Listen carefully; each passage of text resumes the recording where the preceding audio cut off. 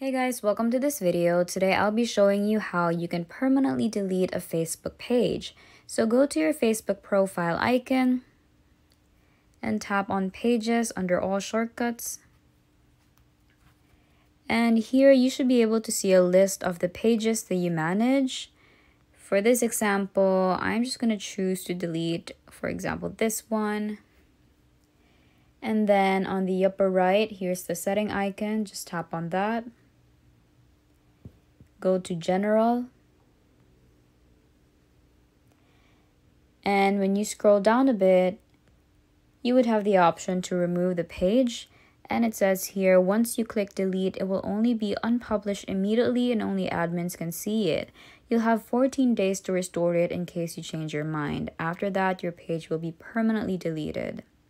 So once that is settled, all you have to do is not access your page within 14 days and then you would be able to successfully get rid of it.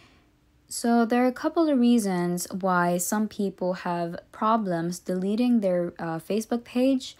The first one is because they're not the admin of the page, or the second one is because there is another admin that is canceling their request to delete the page. So make sure that you have that settled out, and once you're decided, just tap on delete.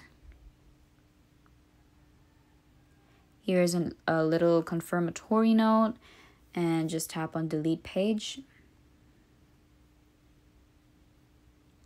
And there you have it. Thank you guys for watching. I hope this helped, and we will see you in the next video.